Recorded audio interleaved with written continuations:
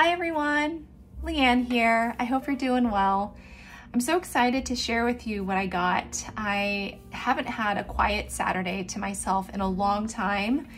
I drove to Chinatown here in Seattle and stopped by the Kinokuniya Bookstore. Really quick, this is the only footage that I took while I was there. I was really giddy because this is the first time that I was seeing fountain pens in store because I had purchased all my other pens during the pandemic online. So I was giddy. I saw Kaweco Classic Sports, Perkeos, Platinum Preppies, the Pilot Metropolitans, and I'm actually quite astonished that I did not buy a single fountain pen while I was there. And I purchased these items. All of them except for one are new to me. And so I'm really excited actually to open up my traveler's notebook items. I've never had a traveler's notebook before. And I'm excited to open this up, but I will do it last. I'm kind of saving the best for last. Now, if I were to do a favorite pens of all time, this would be on my list. This is a Pilot Opt pen, and I would say this is probably my favorite ballpoint pen. Well, this is one of my favorites, like my top two favorite ballpoint pens.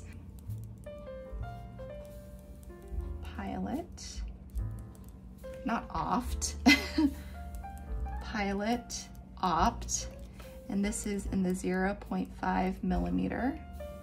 And what else to say about it? There are just times when I just enjoy an easy black ballpoint pen. You know, if I'm at the doctor's office and I'm filling out paperwork, this is the ballpoint that I like to carry with me to fill out documents. And then also I got a Tombow Fudenosuke brush pen, and this is the hard tip, and it's in the color gray. Let's see.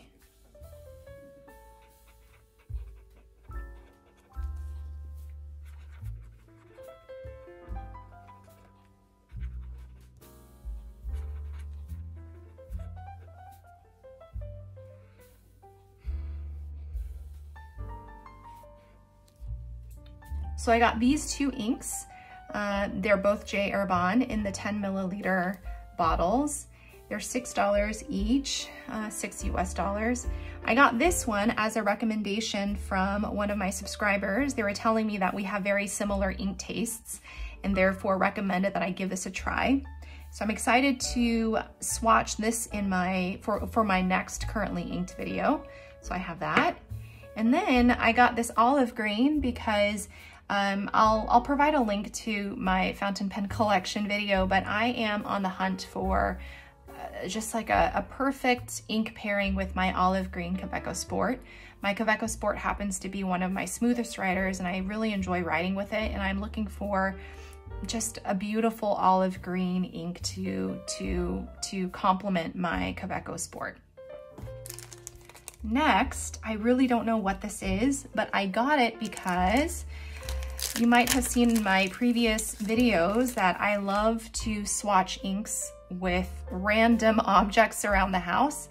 I've used bread clips. I'm currently loving using these stainless steel cups that I normally put in my kids' lunches. Now, this is something that I'm going to give a try. It's a Deleter Tonehera.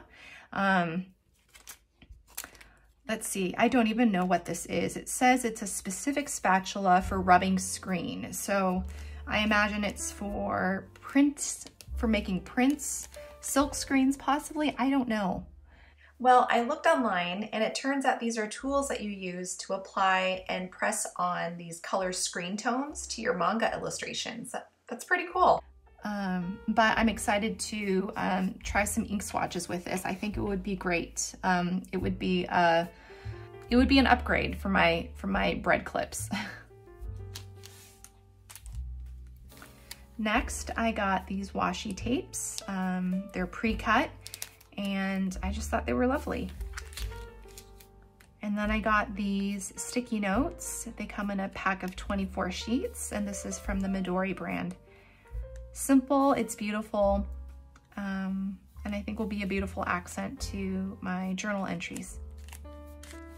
Okay, last but not least, I'm really excited to open these packages. So I got the camel color. Let's see. Okay, for all the travelers who have a free spirit.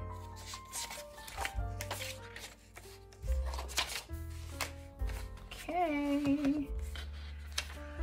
Ooh, okay, so it says it comes with a cotton bag, a leather cover, a notebook refill blank, and a spare rubber band.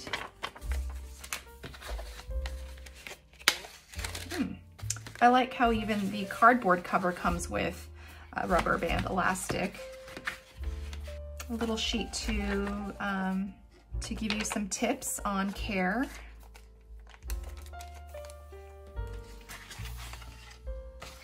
I imagine I can save this. This probably was meant to be used for the notebook as well. Oh my goodness, okay. Oh, this is beautiful. Okay, here is my traveler's notebook. Ooh. It's very thick. The color is beautiful. Oh, interesting.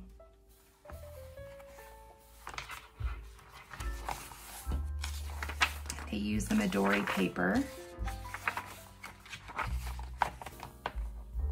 Wow. Okay, so this is the bookmark. Wow, I love it. I can't wait to do a video a year from now as a check-in to see how my notebook has aged. You know, I'll see other folks with their traveler's notebooks and they've had it forever and it's got just like a beautiful patina to it. I just can't wait for my notebook to look this aged and patinaed. It's gorgeous. So I can't wait for this notebook to get to that place. It's gonna be so exciting. I got some lightweight paper refills, the craft paper refill, the craft paper folder, and some connecting rubber bands. Lightweight paper. Let's see. So it says that this is a notebook refill that uses papers that are thin and light. This allows the refill to have twice as much pages compared to the usual refill. So this only has half of the 128. So if I did the math, what is that? That's 64 pages. Oh, beautiful. It's very nice and thin. It kind of reminds me of the, oh, lovely. I wonder if it's fountain pen friendly.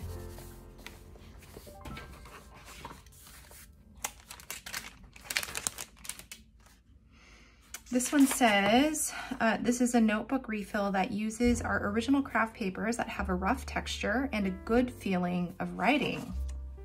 This is blank with 64 pages. Oh yeah, it's definitely got some texture to the page. It's not as smooth as the lightweight paper. Oh yeah, this definitely feels like the Hobonichi pages. This definitely has more tooth to it. I can't wait to use my white Sakura gel pens on this.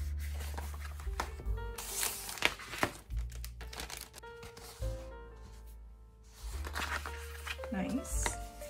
This is a folder that can be used in the traveler's notebook. You can use this to cover the refills you set inside or set it using the connecting rubber band. Oh. So if I wanted, let's see. If I wanted, I could use it as a cover. It's getting stuck here in the card slots. It's not really fitting, so I guess it's not meant for the books or the refill to actually go inside. Beginner mistake, but I imagine it would look like this. Very nice. Okay, and then last but not least, I have the connecting rubber bands. Oh, and they give you instructions, which is really helpful. Okay, connecting rubber band to set several refills to Traveler's Notebook. For an English version, please see the back side of this page. Oh, great. Put a refill between the rubber band and cover. Next, you place a second notebook next to the first.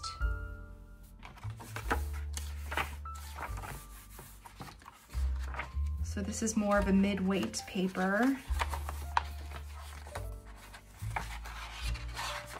Smoother than the craft paper, that's for sure.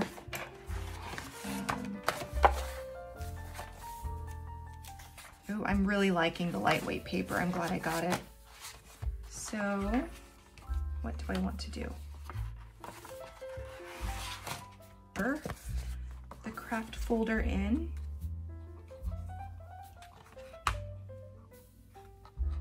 Now what's that for? Oh, okay. Gotta look at my instructions. So to put 3 in together, and give it a stretch.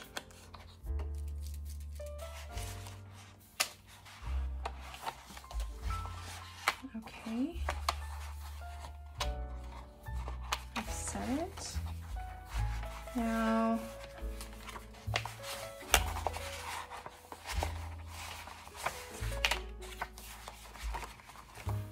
okay.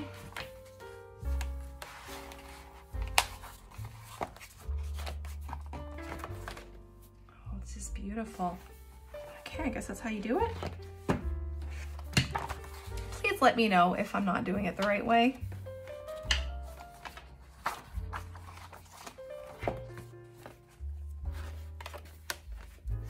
Okay, there's that. I'm liking this one. Oh,